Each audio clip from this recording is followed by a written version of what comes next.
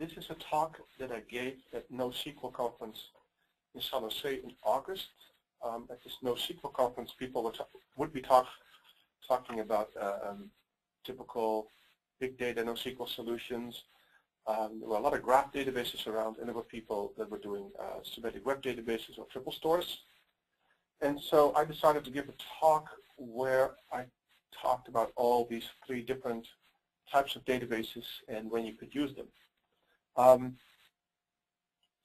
And so before I started talking about a company, but I look at the people in the list, and most people have been in my talk, so let's not talk about a company. At the conference, I talked a little bit about, for those people that didn't know about graph databases and triple stores, what the difference is. So I said, here, this is how you represent data in a relational database. You can take the same information, and you can actually represent the same information as triples. And if you represent those triples as a graph, then you get something like this. So the information that you normally would put in a relational database, you can also always represent as a graph. So that was my very quick introduction at the comments about graph databases compared to relational databases. Of course, I always have to say something about the difference between them. So what I usually say, well, a graph database or a triple store doesn't have any schema. Mostly you can just say what you want to say. There's no link tables because you can do one-to-many relationships directly. There are no indexing choices because most graph databases and all triple stores index every predicate on the fly. So if you say that person one likes a pizza, and you never talked about likes before, then in the next millisecond you can say, give me all the people that like pizza. And graph databases are a very low-level way to represent data. So it basically you can take almost every kind of information and turn it into a graph database. So that was my very quick introduction at the conference about the differences between the databases. And then I talked about these three classes of databases. And I started with the complex data. And, well, complex data is a little bit of a marketing term, but we in the semantic community know that what we do is complex data. And I always show the little picture here because O'Reilly came out with a fantastic book about the query language for the semantic web, and Sparkle. But everyone is wondering why they choose the most ugly fish in the universe as the front cover of the book. But anyway, so we in the semantic web community know that complex data is really good at knowledge instead of data. When you need to represent thousands and thousands of different classes of objects, where every object might have a different hierarchical relationship to other objects and different predicates and different kinds of attributes, then it would be almost insane to do it in a relational database. But triple stores are really good at doing many, many types of objects. Semantic databases deal really well with the very stringy RDF, much better than graph databases, and we're completely built on top of logic. And because in a semantic web database, we use unique URLs for every node in the graph, for us, it's very easy to link to other data sets. Yeah? So you can have data sets all over the world, and as long as people use these unique URLs, we can link them in one big knowledge graph. And then in the semantic web, we're really good at ad hoc queries, at rules, and graph algorithms, and we're getting more and more scalable by the day. And at the end of my talk, I will talk a lot more about that. And it's all built in standards. Yeah, so that's a very quick introduction to complex data, or triple stores, or semantic databases, whatever you want to call them. Then the other class,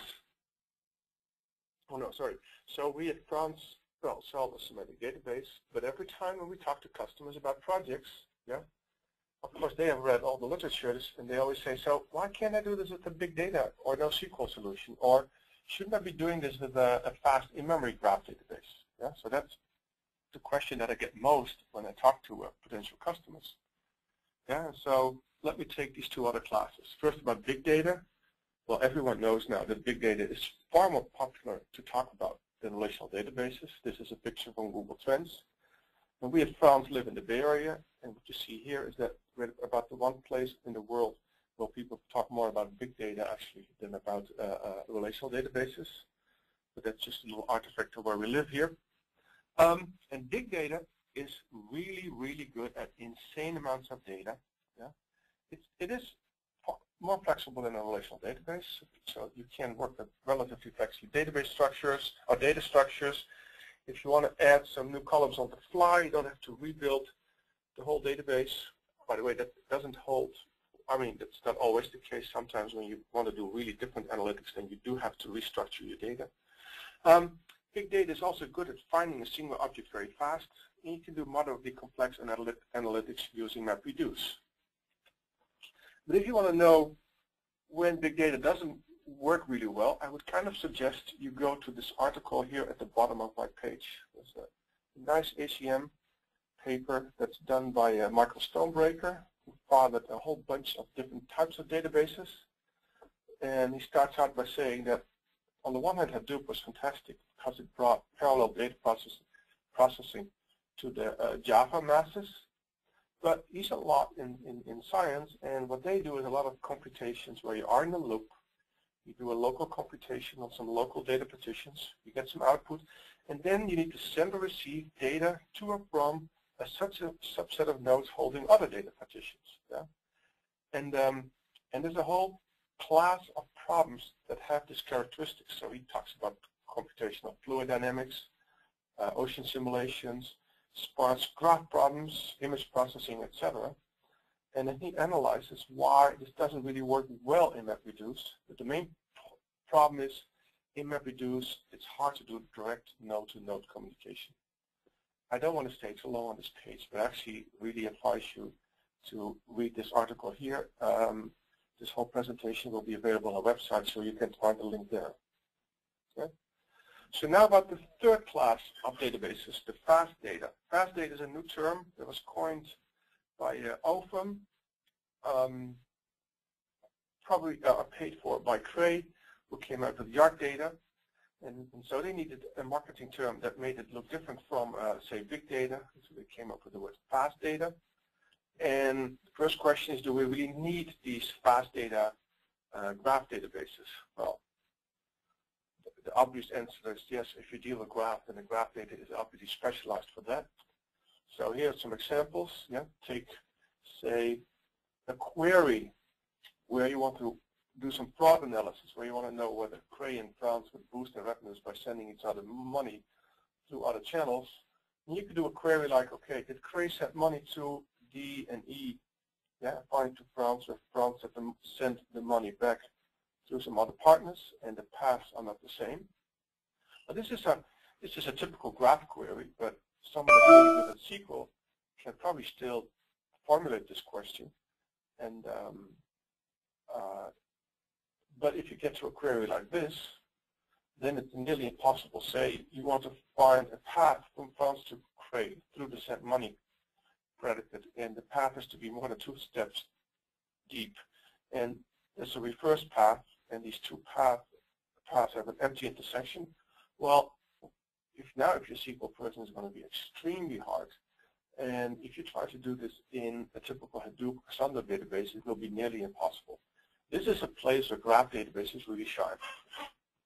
Yeah? And so if you want to read this report, it's actually a very interesting report. Let me see here. I can't find a little pen here. Anyway, you can find this report on the web. I think it's open. And basically the key sentence here is that fast data products are delivering on the promise of velocity in big data by embracing many of the appliance-based in-memory or hybrid architectures of advanced SQL platforms to accelerate processing of variable structured data. So basically that's the core of what the fast data does. And then that report goes on to talk about it's finally time for in-memory data stores and graph databases. But again, I'm not going to read the slide to you right now, but I'll leave it in my presentation so you can read it at these databases. And I tried to summarize it in this picture here. So if you have billions of same type objects and you need to retrieve them extremely fast, or you need simple analytics, then all these databases are probably good enough for what you want to do. But if you have a fixed size static data set and you need fast graph computations and pattern matching, then something like this might work better for you. You could take the Neo4j or AllegroGraph or Crazy Eureka, and you can do your graph analysis fast.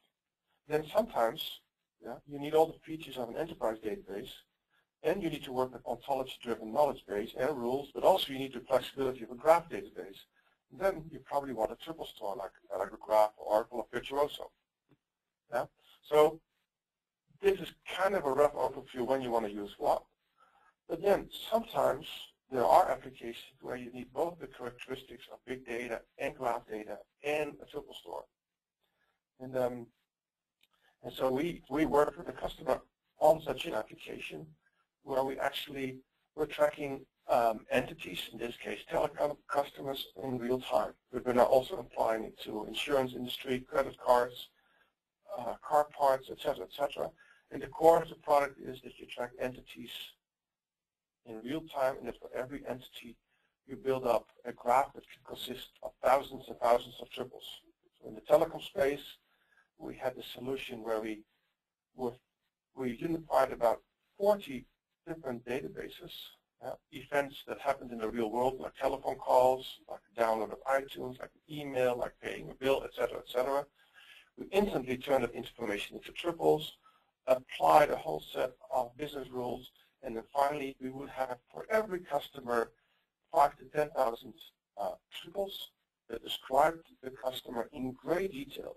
So we would, for example, know all the people you called with and the frequency, and we could see who was the most important person in your in your group of friends. We would know what your mood was. We know what the chances that you go from Sprint to Verizon. We know your plan and how well what you do fits with your plan. We know where you are on the typical Tuesday afternoon, etc., etc. It's all described in this graph. And the beauty of this is that the single graph is, of course, part of a graph of all the customers. So you can do analytics on a higher level of data on your graph. And for that, again, you're in the middle of a big data application again. So for this project, I mean, you could use Hadoop, but the problem there is the MapReduce doesn't get you anywhere when you deal with the individual triples of an individual user. So for this, a big data solution didn't really help. An in-memory graph database would be really great, except if you have, say, more than 10 million or hundreds of millions of customers, then there's no graph database yet that will fit the entire graph in memory. And we solved it with the triple store. We had scalability on basically on the account of the user and the IDs of the devices. And then what we do is we take a graph out of the database, create a memory cache by rules, apply the prediction engine, and store the changes. So we would do part of the solution working on a memory graph, and then part of the solution would be to do queries against the entire graph of all customers. Yeah? But it was still a big scalability problem. So at Franz, we're now working on two alternative solutions to this scalability problem. We have something called AG horizontal, which is a distributed triple store using Hadoop principles, and where we automatically can take Sparkle and turn it into intelligent MapReduce operations. We have a tool called AG vertical. This is a mostly in-memory triple store. You can store 5 times more triples, actually it's far more triples per gigabyte, including all the strings and indices. And it's programmable as a graph database. So let me talk about these two new solutions. So in AG horizontal, we use big data hashing ideas for partitioning, and we done the storage for every shard. And then we have the Sparkle one-to-one and an almost complete Sparkle one-to-one, where we translate a query in a query flow graph and pipeline. So if you take a typical query like this, this is a simple query where you want to know everything about certain proceedings written by a particular author, a particular title, etc., etc. Yeah. And this is the Sparkle query. We would turn it into something that you can't read right now, but this is how the query flow graph looks like. Let me blow this up a little bit. So in this query flow graph, we have about 13 different basic operations. We have a split operation, we have a merge, we have a left join, we have a right join, an optional join, we have a filters, and then some other types of nodes that all can be linked together in the graph. And then these nodes are spread out over all the machines that you have, over all the shards that you have, and then the data will flow through this network. And what you see, for example, here, we started by doing a split on the first variable. And we said, okay, well, we don't have to send anything to the first machine. We have the bound variable input to, well, 624 of these bindings have to go to the second machine, 789 to the other machine. Now the second variable here will get bound from the original query, and the results go to a merge operation, and now we're going to split again. And so what you see is that the query, it's a pipeline model where you push both the variables and the bindings through the pipeline. And, and so here is a little bit more. This is the optional part of the query at the bottom, where we already have all the solutions, but then we also have to figure out whether the last part of the query actually held true. We find a few more additional solutions, and then we get to the optional end. So this shows how this is the kind of the time graph for how this gets executed. Purple means that you send the queries to the various machines, and here the green part is where you actually execute. And so what you see that over time, you keep all machines busy all at the same time. Here's another query that is completely different. It's a big union where you want to find about one particular single person. And here you see that the shape of the query graph is much different. And again, this is not the time. I will give another talk about how this architecture actually works. Just wanted to show you that the whole topology of the graph is completely different. And let me then.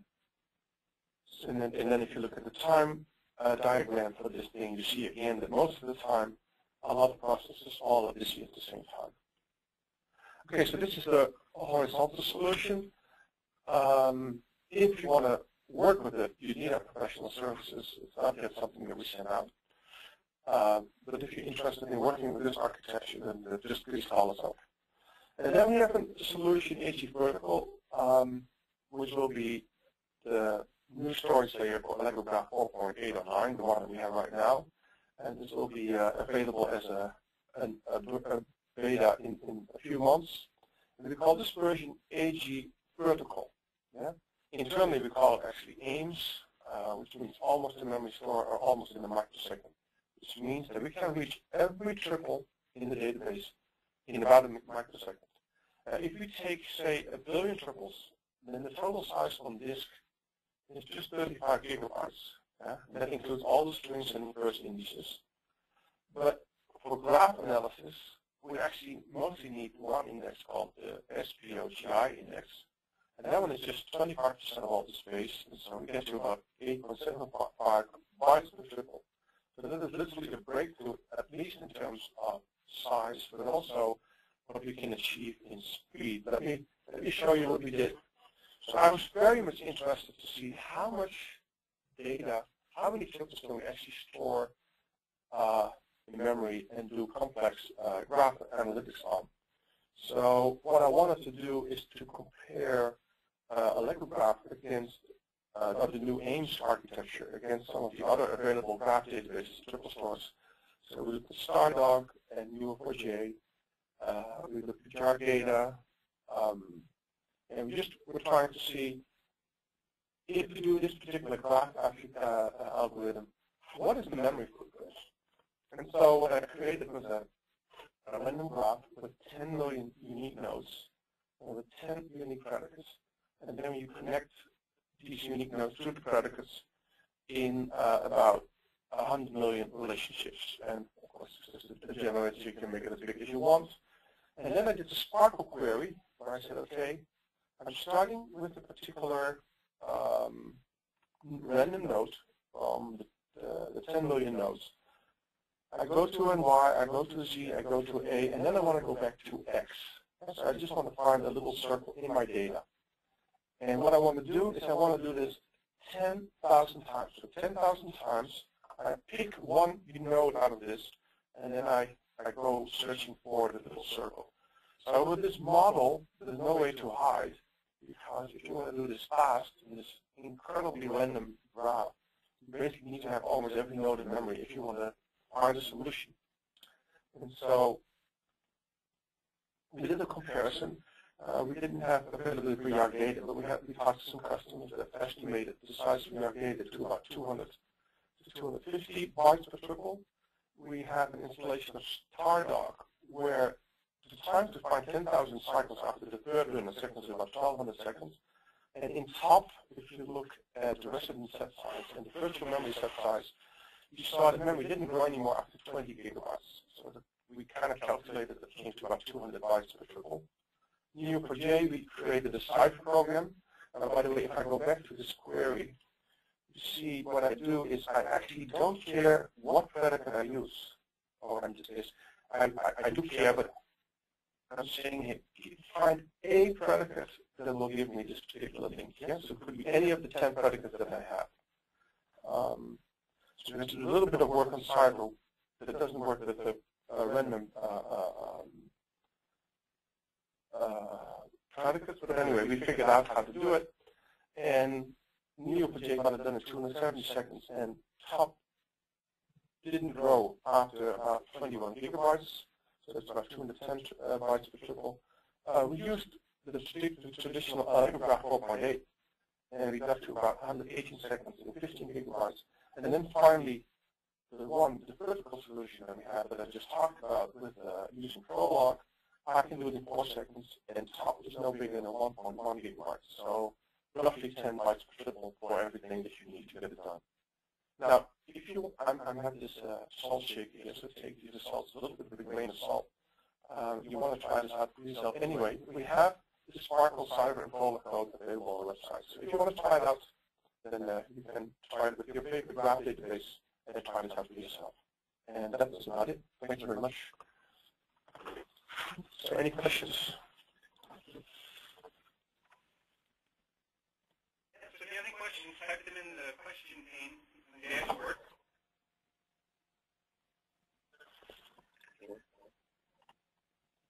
Databases versus triple stores, are they the same? Well, they are mostly the same. Graph databases, I mean, I showed you the picture where you can take any relational database schema, turn them into triples, and the triples themselves form a graph. You don't call them nodes and edges, the subjects, the predicates, and objects. Graph databases have a thing called hypergraphs where you can say something about a particular predicate. But with the triple store, you can use the fourth element of the triple to implement a hypergraph. And then especially in our Ames architecture, you can make this as complicated as you want. The difference is that in a triple store, the nodes are unique URLs. So these,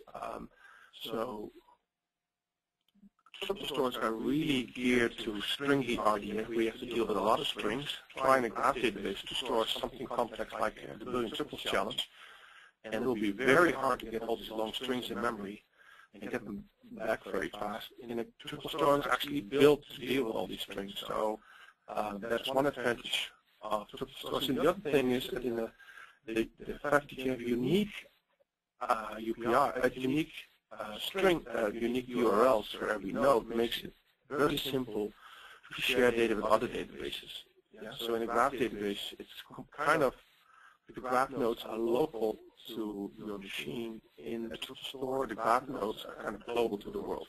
So I would say that is kind of a rough explanation of the difference between graph databases and triple stores. Okay, another question is, in the example shown, how would frequent updates to the graph affect the query performance?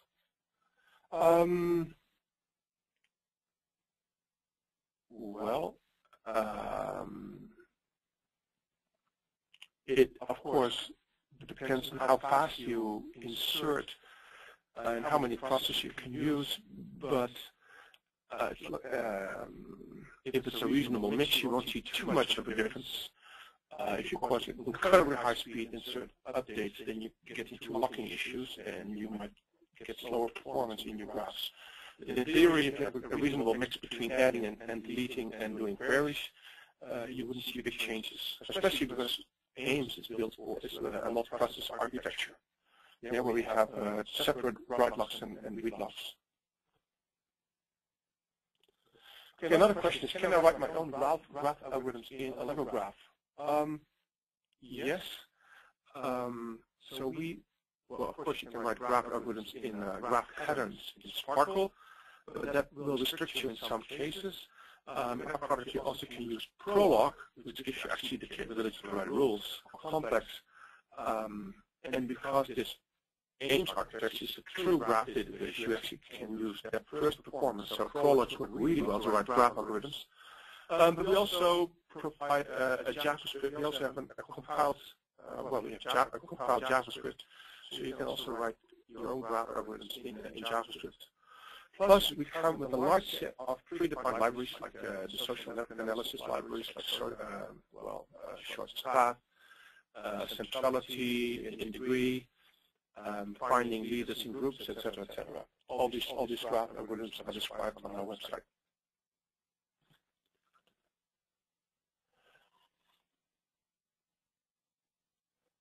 What is the biggest dataset tested for AIMS?